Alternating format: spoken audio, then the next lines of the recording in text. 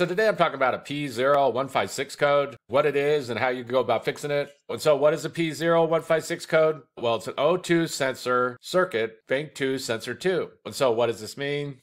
Well, basically, there's what's called oxygen sensors, and they're located down on the exhaust, and they do two things. The first thing they do is they monitor the catalytic converter, and then the second thing they do is they monitor how much oxygen was burnt off during combustion, and the computer uses that information to adjust the air-fuel ratio mixture that's going into the cylinders. But when you get this P0156 code, the computer's seeing some kind of problem with one of these sensors, mainly the bank 2 sensor 2 O2 sensor, and so it's going to be troubleshooted to know why. And when you have a V6 or V8 engine, the engine's going to have two banks. Bank 1 is always the side of the engine with the number 1 cylinder, and the opposite of that is bank 2. So if you Google like your cylinder location or firing order or something like that for your specific engine, since there is differences, and you locate the number 1 cylinder, that side of the engine is going to be bank 1, and the opposite of that is going to be bank 2. And so what would be some possible causes of a P0156 code? Well, the most common things that's going to cause this is either that bank 2 sensor 2 O2 sensor that has gone bad and needs to be replaced, or the wiring going to it. And so there's going to be some different ways you go about troubleshooting this. And the basics of what's going on with these O2 sensors is that there's going to be 2 on each bank of the engine. Sometimes there could be 3, but usually there's 2. Sensor 1 is going to be located before the catalytic converter, and it's also called the upstream O2 sensor. Sensor 2 is going to be located after the catalytic converter, sometimes right on it, and it's also called the downstream O2 sensor. And the sensor to go and locate for this P0156 code is going to be this bank 2 sensor 2 O2 sensor. And so you can go and test that sensor and check to see if it's good. There's some different ways to go about testing these sensors.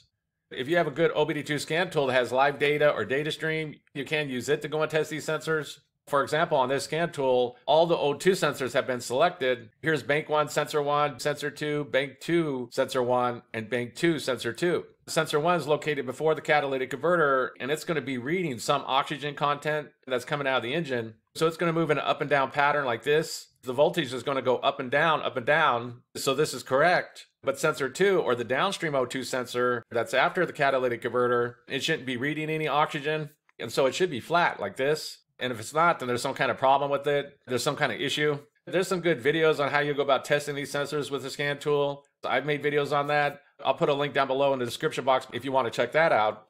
But basically, the first thing that could cause this is a bad bank 2 sensor 2 O2 sensor. And the next thing that could cause this is the wiring going to the sensor. If there's any kind of issue inside the wiring, there's like an open, there's a short, there's a blown fuse, a bad relay, anything like this, and that's going to cause problems.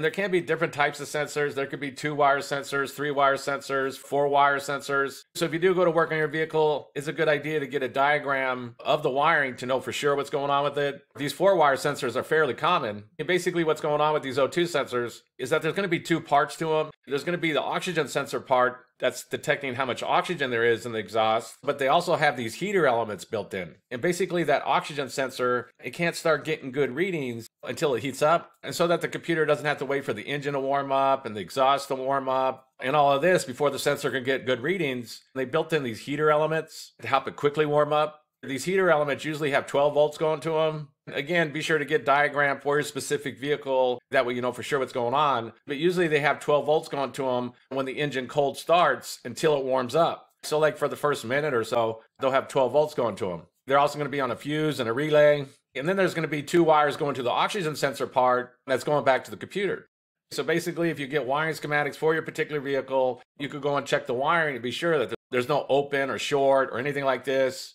It's also going to be a good idea to go and check for any blown fuses. Again, you will have to do some research on your particular vehicle to know which fuse or possible relay that it's on. But for example, this is a Toyota, and right here where it's labeled AF heater, that's going to be for the fuse going to that heater element. And then over here it's labeled AF heater. That's going to be the relay that's going to that heater element. So it's a good idea to go check for any blown fuses and possibly a bad relay, because the most common things that's going to cause this is either a bad bank 2 sensor 2 O2 sensor or the wiring going to it.